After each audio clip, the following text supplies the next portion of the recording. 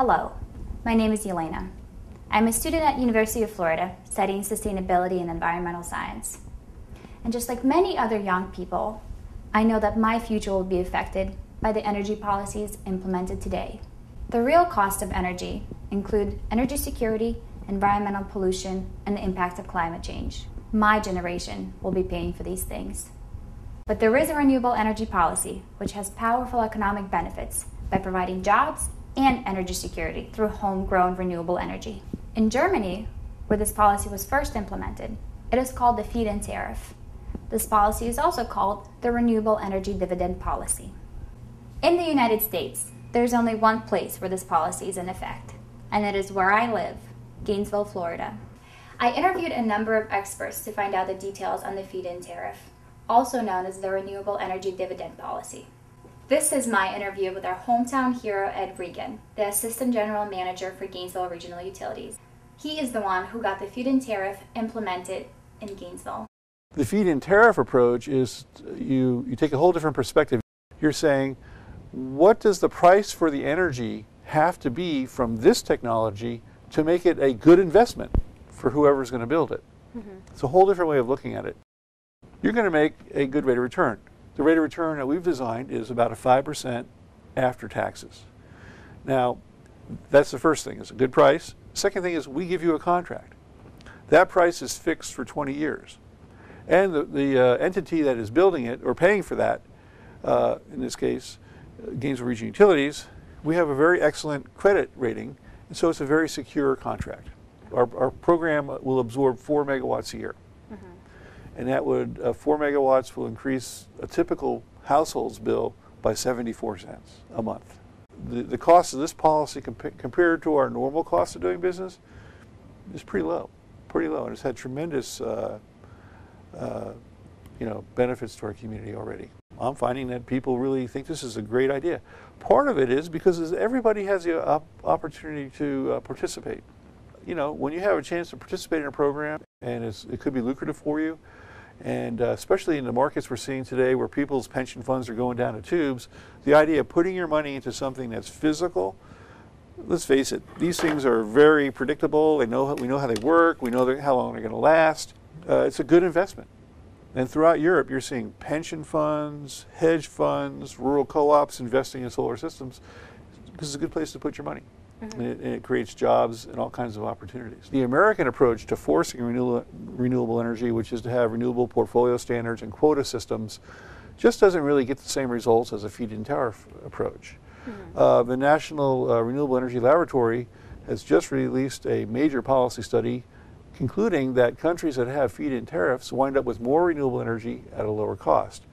In the following interview, Tim Morgan explains how the feed-in tariff made it possible for his company to invest about $20 million just in Gainesville.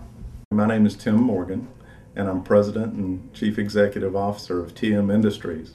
Our company owns a collection of electrical contracting, mechanical contracting, plumbing, and engineering companies that operate throughout the Florida area.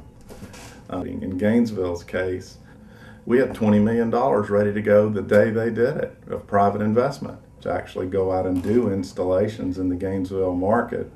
We were able, to employ or to incentivize to employ local companies to do the installations. We could pass a feed-in tariff policy for the state. We would immediately have the opportunity to re-employ all of those employees that we lost 2 years ago. Now, I can't think of anything that we could do that could provide that much employment that quickly, get that much private capital involved. So if you have the implementation of policy, you would see stuff on the ground immediately. I can tell you, though, that investment money and our company will go where the feed-in tariff is. I would love to see it in Florida. It makes sense in Florida. We've got the perfect application for it in Florida.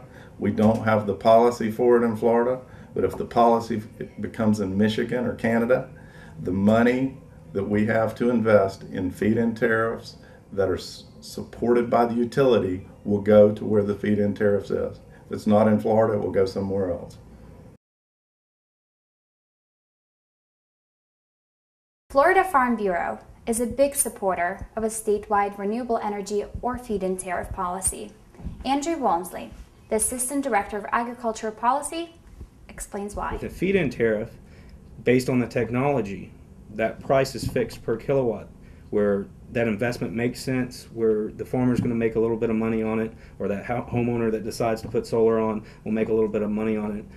The amount paid per kilowatt will go down over time. So it's that idea of making the investment up front. The people that get in early will benefit the most. It will also cause the manufacturers of the technology to do it more affordably, and in the end help ratepayers out by keeping those costs low, especially over time. But where renewable energy really takes off is where you have a feed-in tariff, and it's usually at the least cost to consumers. Jennifer Morgan has been in the energy business for many years in the hurricane-prone South Florida, installing diesel generators for backup power. The lagging economy has forced her to lay off employees, but the statewide Renewable Energy Dividend policy would allow her to rehire workers for the new branch of her electric company, Solar Electric Power. Well, if there were renewable energy dividends and a person called into our company, we could send them to the utility company. They could get the contract with the utility company, and having that contract in hand, they could then go to their banker, and their banker then would be assured that this is something that they're going to get their money back. They will get paid back on this, and it's a very secure investment for the bank. So then now again, we've got the people getting the money back from their own energy production. We've got a banker now who's now making loans again, who's producing, now just some more work in the community. We have, now that they've got the contract, they go to us and we have our men back, and we have our company now again back in business and back to work. I like the idea that the people get to participate. Instead of just having your power bill go up every month because the utilities are building new facilities, you're now a part of it, and you're getting some of that back. You're getting some of that profit back into your own hands. Don Davis, the president of Capital City Bank in Gainesville, Florida, explains why bankers feel good about loaning money for expensive solar power projects under the feed-in tariff or the Renewable Energy Dividend policies. So Don, would you tell me, are the banks more likely to finance if my project involves the feed-in tariff? Absolutely. The idea is you can finance the cost over a long time, because with the feed-in tariff you have a 20-year contract. That allows you to finance the loan over, say, 10 or 15 years, and then you can spread the cost over that time, and you can actually have the solar panels pay for themselves.